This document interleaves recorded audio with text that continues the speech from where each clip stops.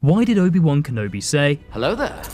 These two words have in many ways become synonymous with the Jedi Master and have become very important to Star Wars fans. Of course, when he said this to Grievous, it was meant to be a callback to Obi-Wan's first appearance in A New Hope, with George Lucas explaining that it was a tip to Alex Guiness.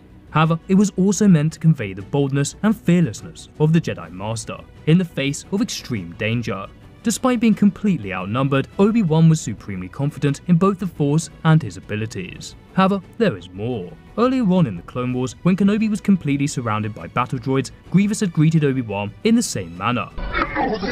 But of course, Kenobi survived to tell the tale. It is likely that these words are meant to mock the cyborg general for his past failures, while also showing that he is not intimidated by him.